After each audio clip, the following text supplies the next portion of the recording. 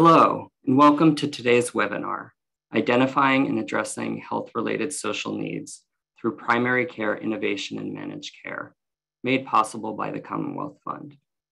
Before we get started, I'd like to go over a few logistics. To eliminate background noise, phone lines are being muted during today's event.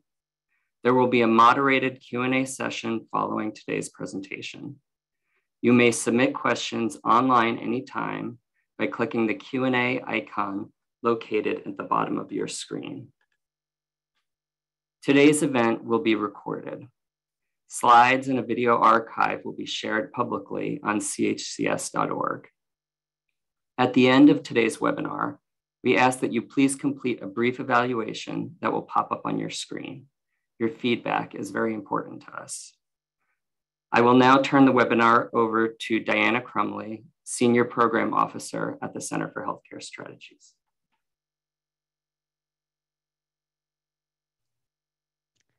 Hello, and welcome to our webinar on identifying and addressing health-related social needs through primary care innovation and Medicaid managed care.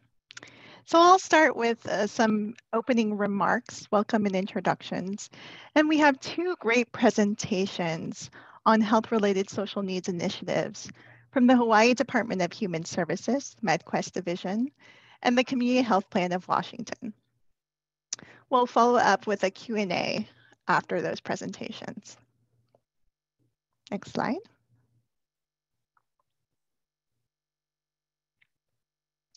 So I'm Diana Crumley, Senior Program Officer at the Center for Healthcare Strategies. Over the past 4 years, I've worked with Medicaid managed care plans, state Medicaid agencies, and community-based organizations on issues relating to value-based payment, Medicaid managed care, and specifically health-related social needs and health equity. We have two great panelists, Judy Moore-Peterson. Judy is a nationally recognized leader in healthcare delivery system reform and Medicaid. Prior to working as a state Medicaid director in Hawaii, she served as state Medicaid director in Oregon and was president of the board of the National Association of Medicaid Directors.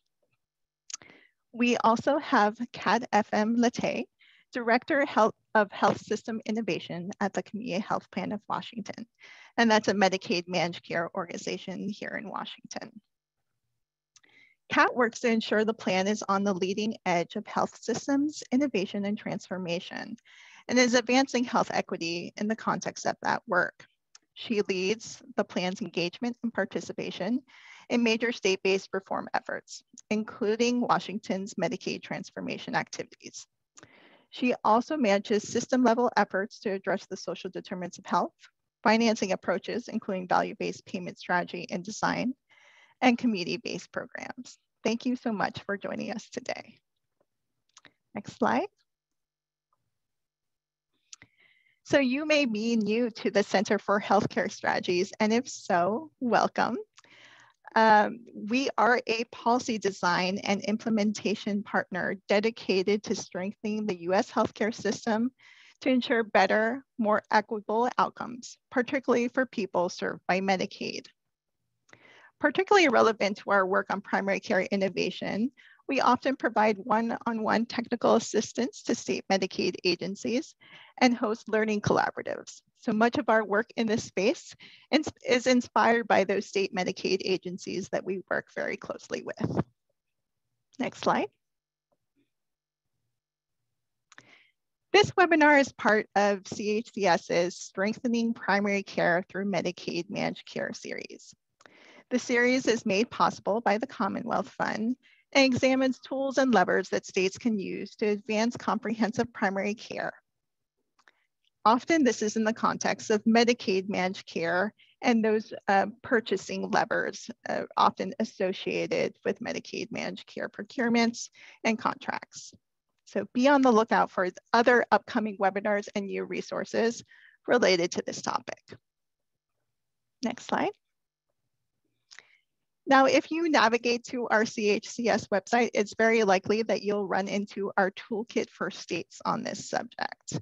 And that toolkit is broken up into modules and has a number of implementation considerations, state examples, and sample managed care contract language. Next slide. Now I've said primary care innovation, comprehensive primary care, advanced primary care. You might be wondering what that means to us. And the answer is it usually has 5 components: promoting health equity, enhancing team-based care, using technology to improve access, integrating behavioral health care, and identifying and addressing social needs. There are also levers to drive uptake and spread, and those are those 3 bars across the bottom here. And you also may be wondering what these check marks mean. That means that there are some great resources available to you on our website. So you can download related presentations relating to team-based care and value-based payment, for example. And then we'll go into detail on identifying and addressing social needs today.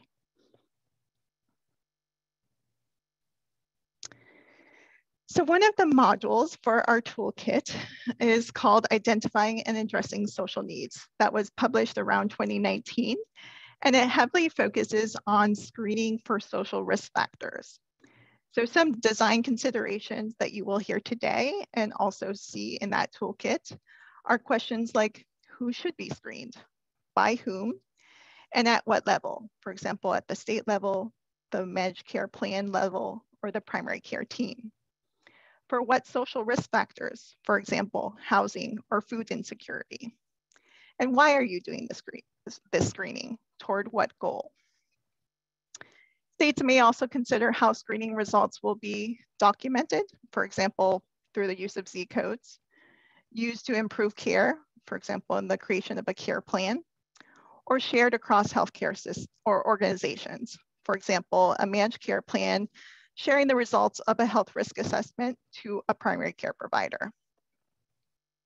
And finally, the module focuses on examples of how states are using their managed care contracts to advance this work and pulls out sample RFP language in addition to sample contract language. Next slide.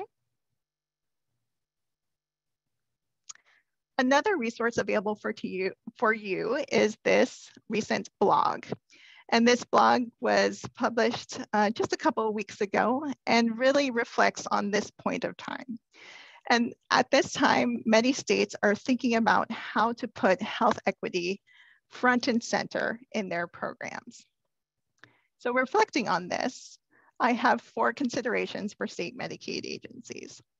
First of all, be precise with words and goals. Think about what's at the individual level, the community level, upstream, downstream. Also remember that achieving health equity will require much more than addressing unmet needs. For example, to address racial health equity or to achieve racial health equity, we must confront and dismantle systematic racism. So be careful not to conflate social determinants of health and health equity. Second, strive to be more democratic and less technocratic. Often when we confront this subject, we think about how to collect data, how to report data, how to use that data to improve our value-based payment models. But it's important not to forget about the people behind those data sets. Remember that health equity is a process and an outcome. So engage communities and co-design social needs interventions with communities that are impacted, especially communities that have been marginalized. And the last 2 elements, lead when you can, pay for what you want to see, those are related. And that's really focusing on the primary care perspective here. Primary care providers and teams likely contract with many different plans in both the Medicaid space and outside the Medicaid space. So states can consider ways to reduce unnecessary fragmentation as it relates to social care integration. For example, states can identify common tools and resources and identify sustainable funding structures to support whole person care. Now with that, I'm going to turn it over to the lovely Judy Moore-Peterson, and she'll reflect more on some of those levers for state Medicaid agencies. Thank you so much, Diana. I really appreciate that. Let's just go right ahead to the next slide, please. So we've been working and talking about and considering how to incorporate social risk factors and social determinants of health, or social drivers of health, if you prefer that language, for a number of years within the state of Hawaii. Just a little bit about ourselves. We are nearly 100% managed care, including our long-term supports and services. And so when we think about incorporating social risk factors and social determinants of health into our program, it's largely through and via the health plans or the managed care plans in our area.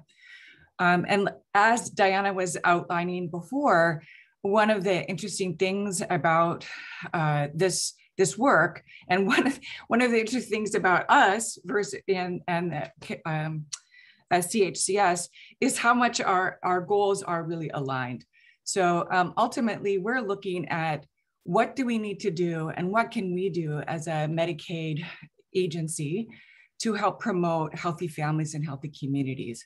And I incorporated this slide because, as we're thinking about it, we're thinking about taking a whole person health perspective, and this is the integration of behavioral health, a whole family approach, which is thinking about not just the individual, but also the connections and the family and the community that's surrounding them. And we have a particular focus on young children and their families. And this is also where we're thinking about investing in primary care as well. And these are all interlinked. And then we also want to think about that family in the context of their community. Addressing health equity and addressing disparities is certainly part of that. And then paying attention to where it is that we live, work, play, and learn. As you can tell from this, it's right in line with exactly what this topic is today. So these social determinants of health or social drivers of health are really key, undergirding this entire concept and our entire strategic initiatives and where it is that we're going. Thank you. Next slide. So as we're thinking, and just click on the next button, please. It's animated. There you go. So as we're thinking about the integration of social care into the delivery of the healthcare system, as Diana was mentioning, you can focus on individuals and you can focus on communities.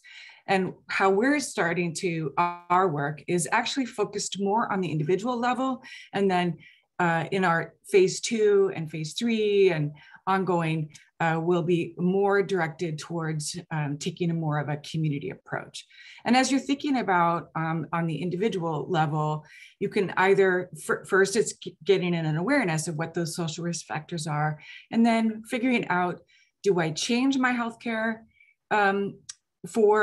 to adjust to the needs of that individual, or am I addressing and assisting with the needs of that that individual in addressing whatever social need that they might have. Next slide, please. So to drill down on that concept a little bit more, first, there's gaining an awareness. And this is where you might be doing your screening or trying to figure those aspects about it, of that person. And then if you're making an adjustment, you're using that social risk factor to help change or address clinical decision-making. So that's those 3 steps there that are right there. Next slide, please.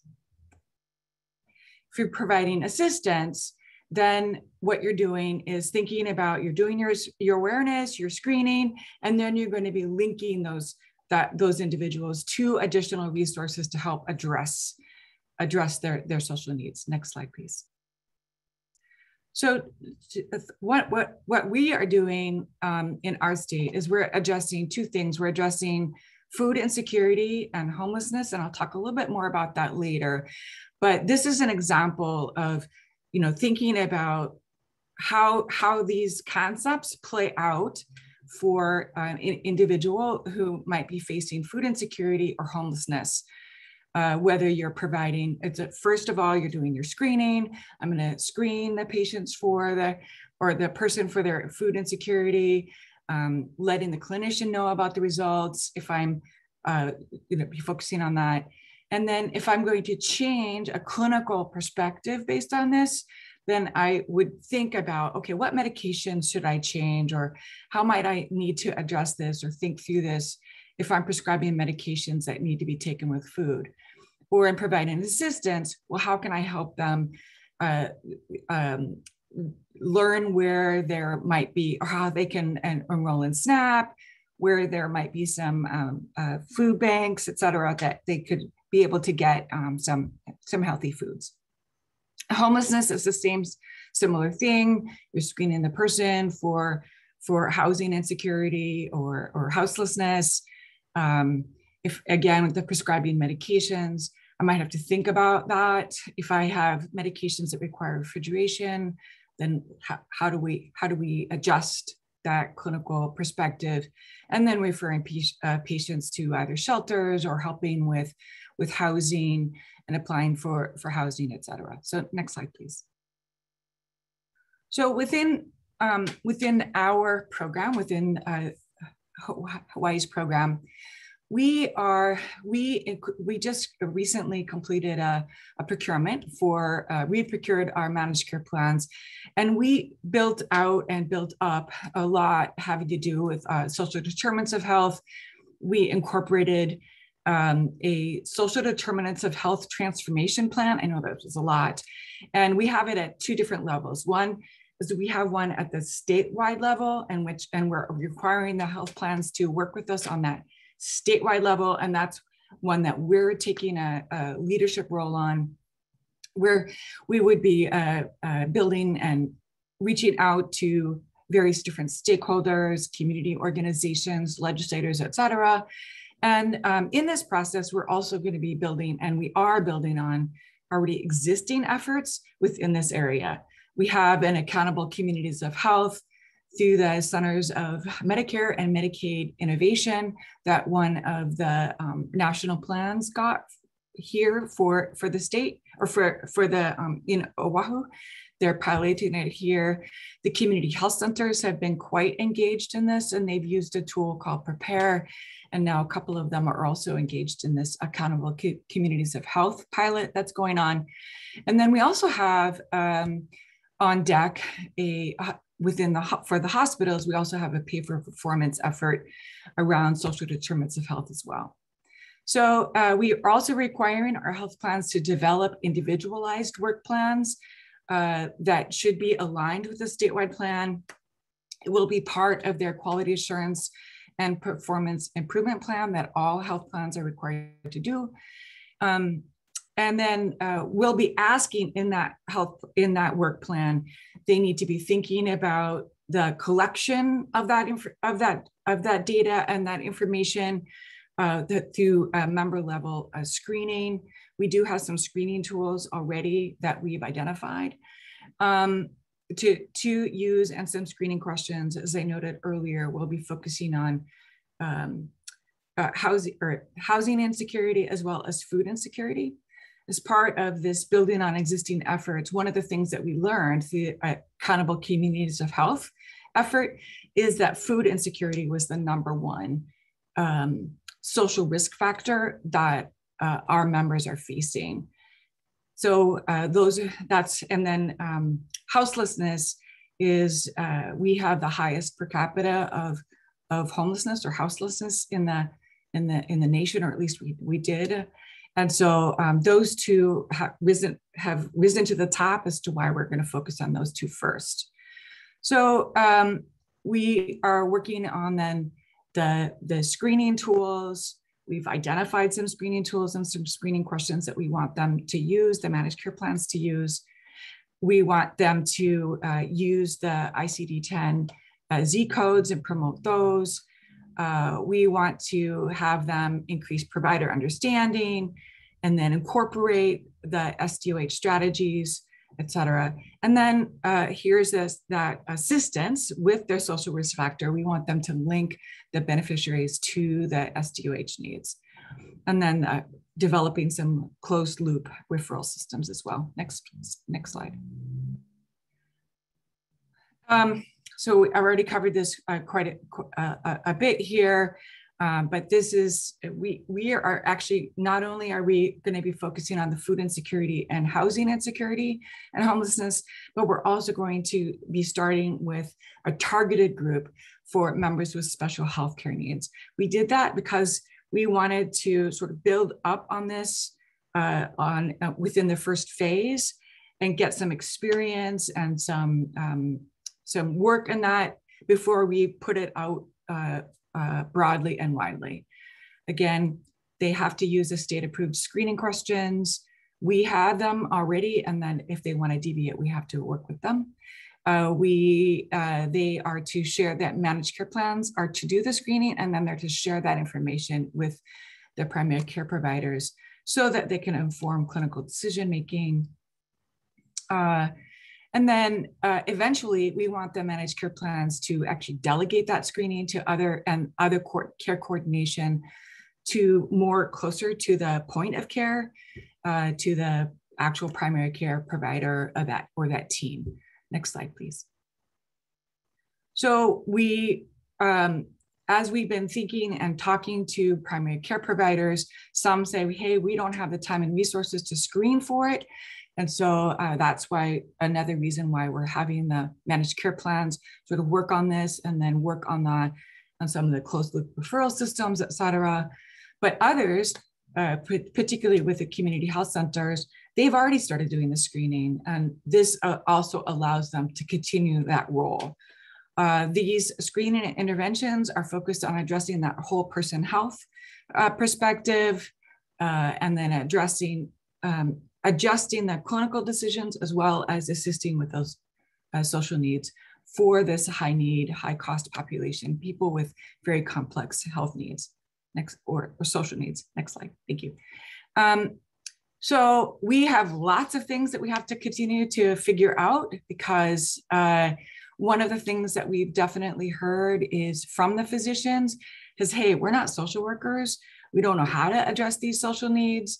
And quite frankly, I don't want the physicians to be spending their time trying to address their social needs. So it's creating those connections with community-based organizations, with that closed loop referral system.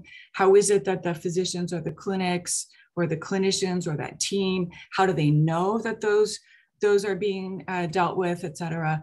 Part of it will be able to build on some of those pilots that we have, but nonetheless, it's still an issue that is going to require a lot of work and a lot of attention. There's actually a lot of platforms and IT systems and companies and vendors that are emerging that are billing themselves as being able to capture this information, track the health-related social need, loop in the community-based organizations. And so now we're having to think through, we went from like nobody to like many, and then that can lead to some fragmentation and some challenges as well. The closed loop referral systems are a goal. They're only developed for a couple of different areas, and there's still some gaps, et cetera, that we have to definitely work on. The screening questions that we might use in future phases to address other health-related social needs, we still have to work on those, come to agreement, and then adapt and adopt to meet some of Hawaii's needs. Some of it has to do with things that might seem silly, but like the word for bed bugs here is not, or head lice, it's not that, it's like ukus. And so people don't know what that is unless you ask appropriately. Or if you ask about, do you have bugs in your home? Well, everybody has bugs in their home because we live in the tropics. So we are still working through a lot of those kinds of things. And then how do you capture this information, either the coding, EHRs, how do you have the workflow to screen and then refer? Again, it's tied a little bit in with some of those other bullets. And then as Diana was noting, how and when and what health-related social needs are you actually going to pay for? we have a waiver in which we can pay for some housing related and tenancy support services, but we don't have waivers in many other areas in which we would also want to pay for those, but we can't because we're the Medicaid agency, and that's just like not going to be feasible and not possible. Also, we actually requested to pay for some additional housing related services, and then and CMS told us no. So knowing that, it's like, well, it is a social related health need, but how do you get that support, and how do you create the expand the community-based organizations, their capacity to be able to address these needs once we start doing the screening, et cetera. Next slide, please. All right, this is, I am not doing this. I just included this as a resource in case people were interested in what we had developed thus far regarding both the screening questions, the procedure codes that we're looking at using, as well as the diagnosis codes when there is a positive screen. So this is that information that is included just for your information. Next slide, please. And if anybody does have questions about anything we covered here, or something that we didn't cover, or I didn't do a drill down on, et cetera, it's myself as well as the two team who I have to thank greatly for helping to put all this together, which is Ranjini Starr and Joy Suarez. So that's it for me. Thank you so much.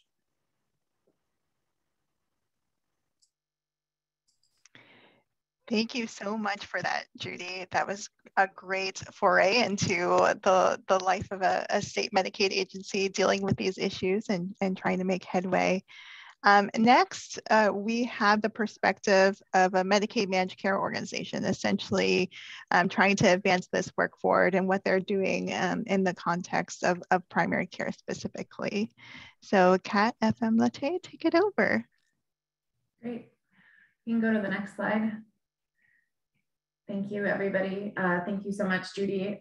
Great to hold space with you in this area. We used to interface in Oregon, so exciting to see her again. So we can go to the next slide. I just wanted to pause, and we at CHPW at Community Health Plan of Washington really are centering whole person care and health equity, and really pause and give thanks to the people whose land I'm on, which is the Coast Salish people, specifically the Duwamish. And the reason why I'm doing this in this setting is that as we think about health-related social supports and social needs, I think it's important to understand the stories of the land that we are on, as those stories can often really drive what individuals need and why they need it. So really encourage others to explore this link right here to understand whose land you are on. Next slide. Who's CHPW? So Community Health Plan of Washington, we were founded in 1992 by community health centers to really be a health plan that could work for community health centers and the individuals that they serve. We find ourselves in that same space, is really rooted in social justice and really wanting to advance those causes as we pursue whole person care. We are also rooted in Washington State. This is the state that we serve, and we really find that really critically important. Really focusing on the whole health of our members and their families and the community, that really spoke to me in Judy's slide, and really thinking about that. And additionally, really just thinking about who our staff and board are local. They're part of the fabric of the community in which we serve. And I think that's really critically important as we are walking through and really engaging with individuals on a day-to-day basis, and both, again, sort of within our staff and our board. Next slide, please. So who do we serve? We really started out within the Medicaid managed care space. We're the only not-for-profit Medicaid managed care plan at this time. But really look at our who we serve as how can we be a offering coverage across the care and life continuum. And so really expanded into Medicare Advantage. And also recently, Washington State expanded a public option within the exchange, and Community Health Plan of Washington, Community Health Network of Washington really saw this as an opportunity to partner with the state and continue to consider ways in which we could push towards more affordable coverage for more individuals within the state of Washington. Next slide, please. So this is the slide to sort of start off with. So coming at it from a Medicaid managed care perspective, really thinking through how do we pay for whole person care? How do we drive towards that? And so I wanted to start off with really our dominant model that we have leveraged and built over time, and really learned along the way to try to shift it to drive towards the goals that we're seeing again, and really centering whole person care and health equity. What I will say is that we've been working on this model with community health centers since 2007. And along that pathway, also wanted to note some of the actions that have happened at the state level that have driven some of this work forward, and thinking about the transition that Washington made to integrated managed care, and really bringing integrating whole physical health and behavioral health. And also thinking about really pursuing value-based payment. And so bringing forward expectations within managed care contracts within the state of Washington to align around specific measures, and also have an expectation of the amount of payment and individuals that would be covered by models that really sit, if folks are aware of the Healthcare Payment and Learning Action Network model, from 2C all the way into category 4. So really thinking about some of those pieces that the state has been pushing on, really thinking, okay, so how do we start to grow and build our models to really meet some of those expectations, while also meeting the expectations and really partnering with providers in that space. So our dominant model that we have about 77% of our Medicaid members covered within this model, is total cost of care model that's inclusive of primary care, hospital, specialty, pharmacy, and behavioral health.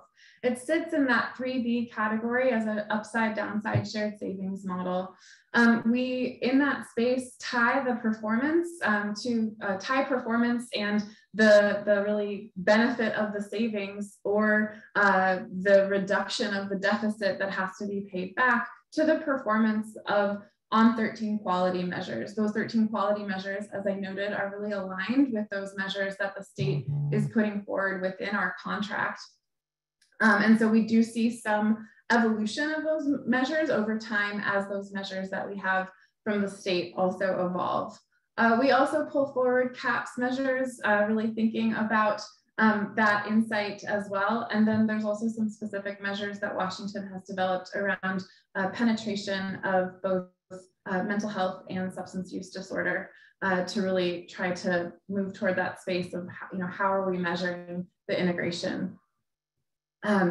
And then one thing that I will focus on within this conversation in the next couple slides is this idea of how we think about sub-payment methodologies underneath the overarching payment methodology, and how within that space we're really linking it to strategic initiative programs to really push towards some of our shared goals. But before I go there, just wanting to talk a little bit about, we also partner the model with a lot of access to technical support. We have a population health management platform that integrates claim and clinical data. And we'll talk a little bit about how some of that intersects with some of the work that we've done around identifying social needs in a couple of the next slides. Additionally, we have dedicated practice coaching and support and peer learning opportunities. So really trying to leverage both, we have the practice coaches that are assigned out to specific community health centers across the state, so that they really have that point of contact. And then also creating forums for individuals to learn together and share what they're facing, what they're struggling with, and how they might be able to work on that collectively. And then what we've seen with the model is we have seen an increased community investment and partnerships as we look at that sort of overarching space of really tying in the expectation and responsibility of primary care, hospital, specialty, behavioral health, really seeing that drive community partnership, but also after the fact, so as they're starting to see the savings come forward, if they're performing well within the model, seeing increased investment within the community. We've seen housing be built. We've seen expansion of specific clinical services, as well as partnerships that have resulted in the creation of a harm reduction center as well, just to name a few. So we can go on to the next slide. And as I noted, one of the areas that we have tried to build out is thinking about, again, the overarching model being that 3B shared savings space, but underneath it, what are sub-payment methodologies that you could use to really drive forward in key strategies that you want to achieve? And so two that I'm going to focus on, one is around the social determinant of health and social need identification, support, and program development. And then the other one is an equity learning collaborative that we're in the midst of right now. So next slide. So a little while back, we as an organization, again, in thinking about how are we going to, as an organization, and support our providers in addressing the social needs that are coming forward. Again, a lot of alignment with some of the slides that Judy put forward is that recognition of how do we work towards appropriate identification of what those social needs are. And so we did carry out a survey with our community health centers, and some of the results I have here on the slide. So just, not alignment across both the tool that's being used or even a standard tool that was being used in the first place. That there was identified sort of elevation of need for support around the collection of that data and how to document it within the EHR. And then also thinking through the other component that was brought forward is just not using the identification of social needs to actually design programs that the providers were building out. So potentially designing programs that may not be meeting the needs that individuals were really facing. So through the initiative, we moved to fund specific projects that were brought forward by the community health centers. There's 20 community health centers across the community health network of Washington, and many of them are very diverse and serving different parts of the state. And so sort of elevating what was it that they wanted to focus on. And so here on the slide, we noted some of the projects that came forward that we worked on with the CHCs. And again, in this space, also combined it again with that idea of a learning collaborative and forums together to share. So really thinking about training on workflow integration of assessment tools.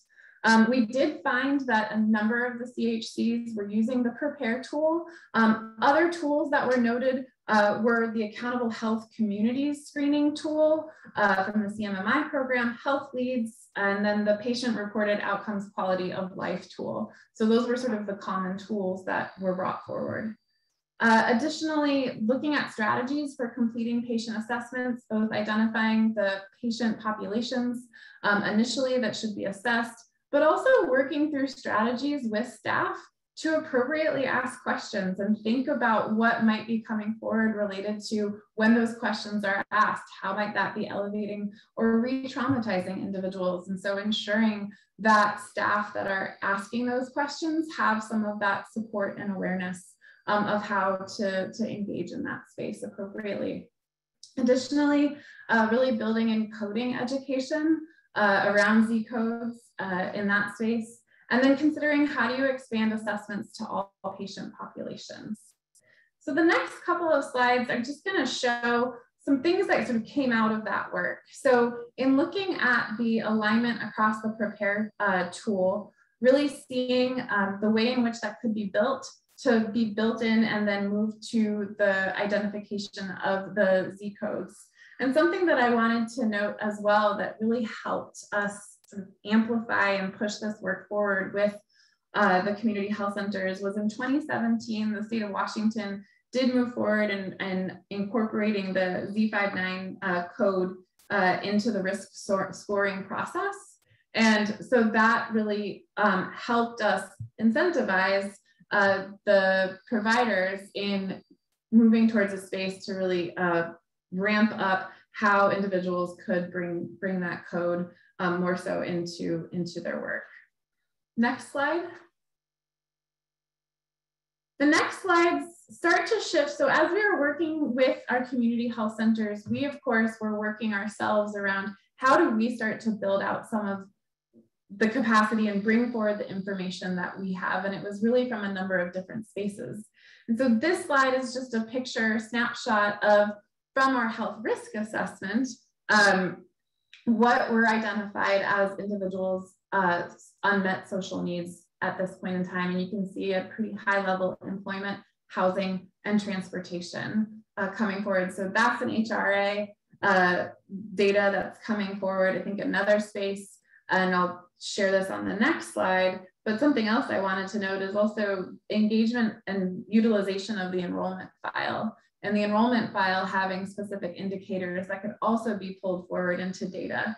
And so thinking through, some individuals indicate that they are unhoused in that enrollment file, and some may use an address that is reflective of a shelter space.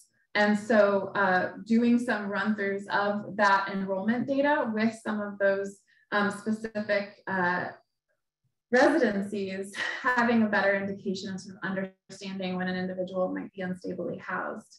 Additionally, within the state of Washington, we have a foundational community supports benefit, which is supportive housing and supported employment. And within that space, there's an opportunity to bring forward some of that information as well. So we can go on to the next slide.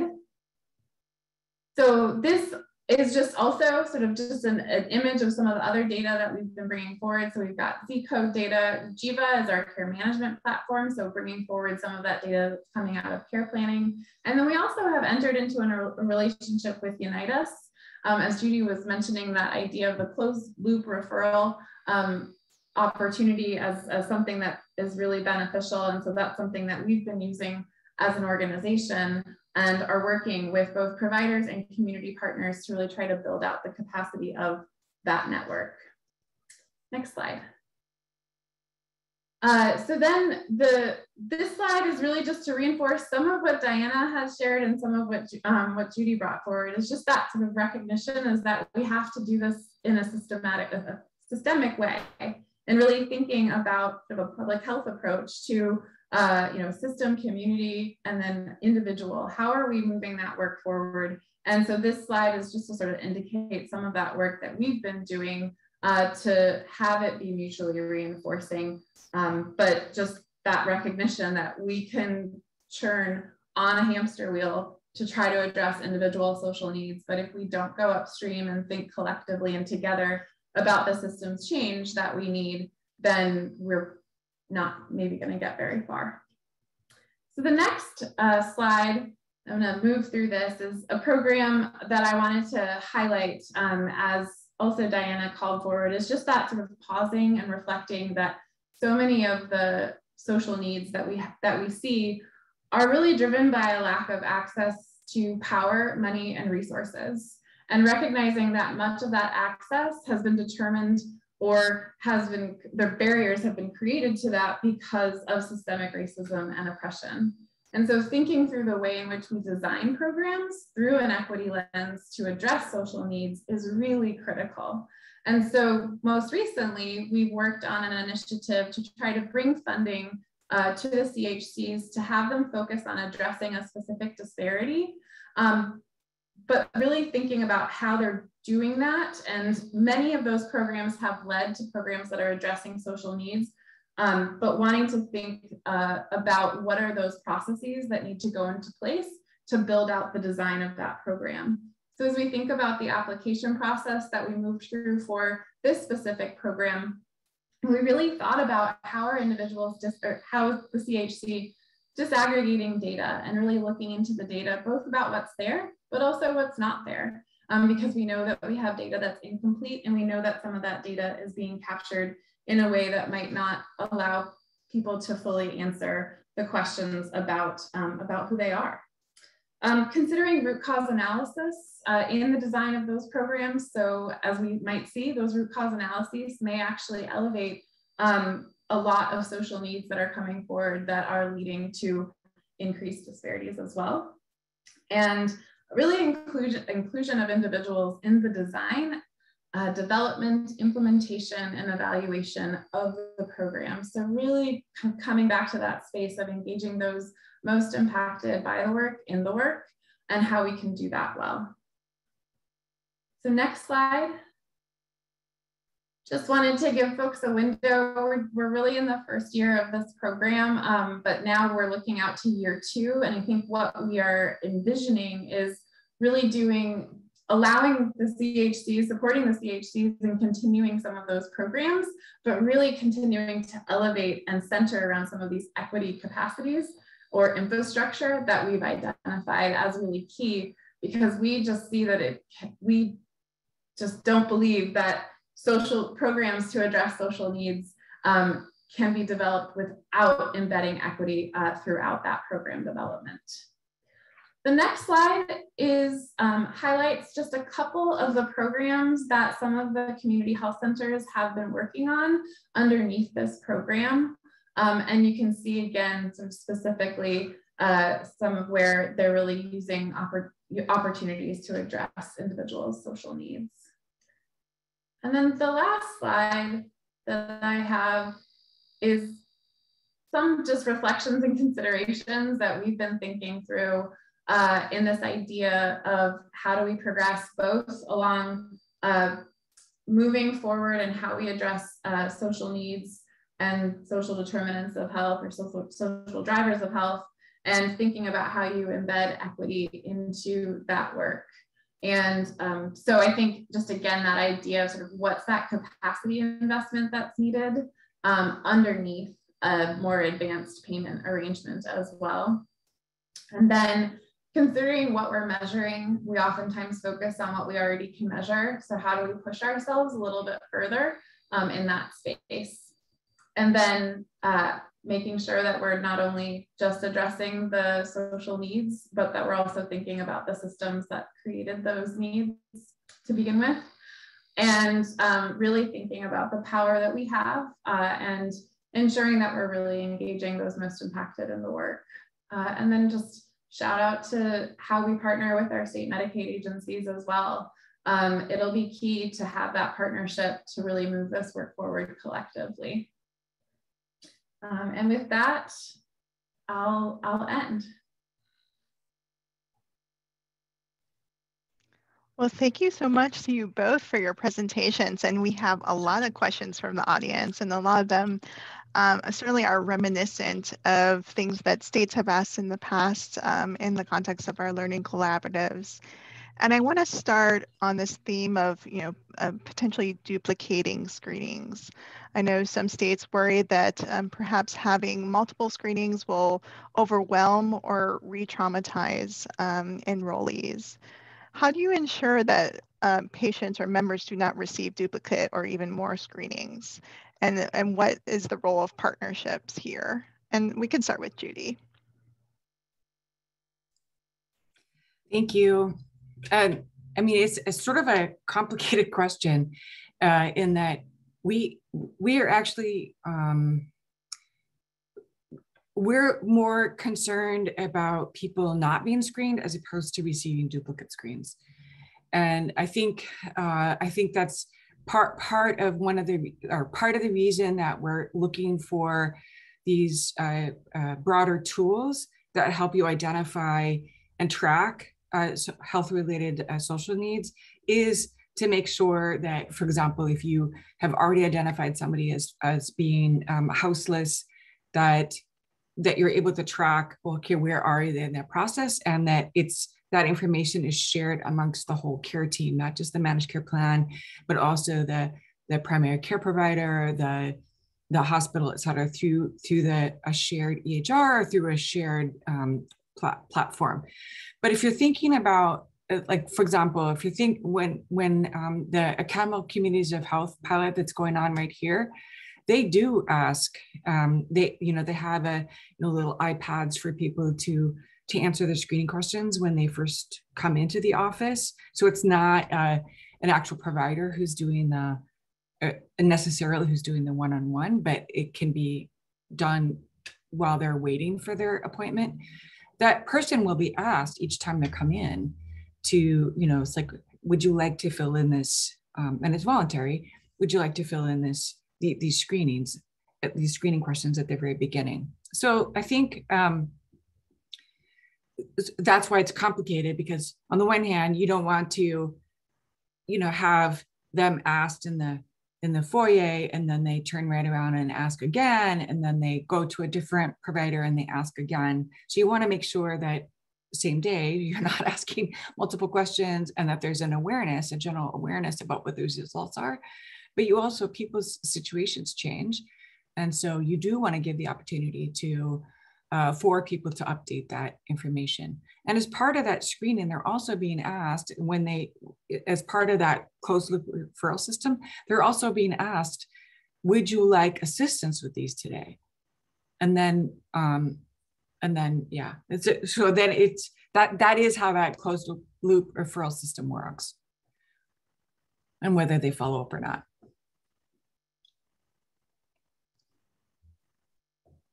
I think, kind of echoing Judy's point, it is complicated, and it's sort of like, how can we design the system to rule them all, like the ring, for Lord of the Rings. It's just that idea of, we haven't created some of that interoperability that I think would be so beneficial and actually help support some of that. So, what we have tried to do is some of the data that flows through the population health management software that we support our community health centers with can pull forward some of what's coming through in the HRA and some of what's coming through in some of that data that we are collecting. But that is not then meeting the expectation necessarily of the community partner that also might be interfacing with the individual as well. And so I think there's some great things that are being tested out there related to shared care planning across different systems as well. And so I think I'm just really looking forward to seeing how that can come forward. Thank you so much for that. And here's another question that often comes up in the context of this work. I think there are varying opinions on the use of Z codes. And I think I recall, Kat, you referenced Z codes, and Judy, you also talked about that potential SUH work plan where a collection of Z codes or reporting of Z codes was an issue. Can you share any lessons learned on provider uptake of billing for Z codes and strategies for increasing the use of those codes? Since we're still in the planning process, no. So I do know that it's actually a struggle to get providers to start to use Z codes. They're new, et cetera. But for us, they actually are really key. And we're hoping, we are hoping that there is an expansion and the use of the Z codes, because other ways to collect that information is actually quite limited. Hey, Judy, can you folks hear me? Can you hear me? Yes. Well, I okay. mean, so. And Rajni, introduce yourself so everyone knows Sure. who you are. And I apologize, my video won't work, but I'm Ranjani Starr, the Health Analytics Administrator for the MedQuest division. So I just wanted to add a little bit about Z codes, and that is that, and someone else had asked a question about the hospital pay for performance program as well, and sort of how we've done this. But because SDOH data collection is both new as well as so critical to then having that data become part of our administrative data and part of our claims, we have set up the pay for performance program in sort of phases, and currently it's more like a pay for infrastructure measure, where we are essentially supporting the hospitals and setting up their systems, not only to collect the data in their EHR, but also then to have it translated into the appropriate procedure codes and Z codes per sort of our specifications, so that as they implement and they start to use the screeners, that we'll start to see evidence of that, both in terms of the fact that the screening was done through the procedure code and any instances of a positive screen through the Z codes. That we've kind of set up the pay for performance program to build the infrastructure in a way that'll sort of automatically translate to data. So hopefully that helps.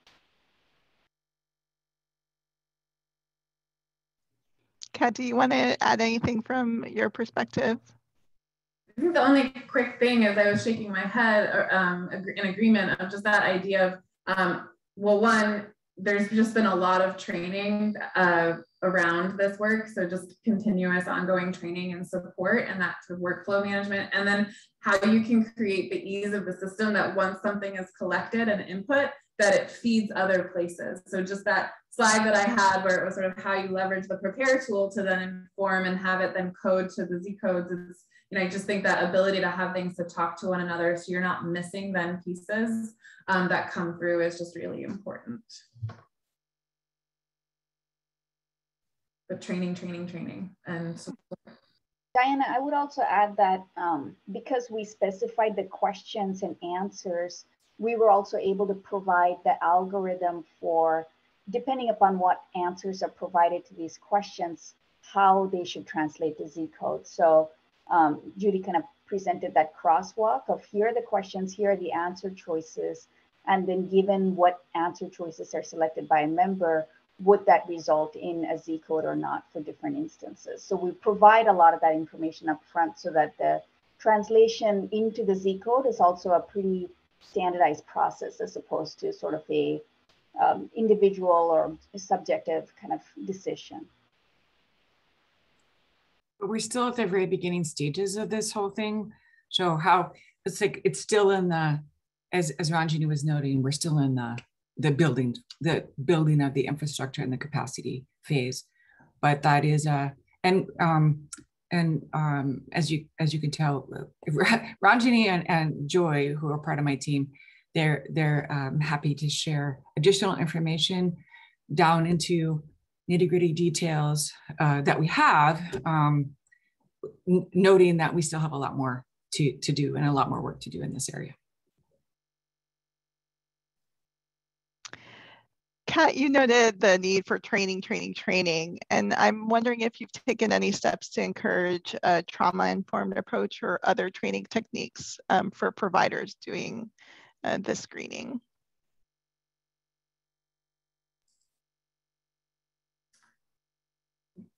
That's something that I'd have to pull forward the training approaches. It's something that we've done overall with respect to the work with our providers as well as with our staff.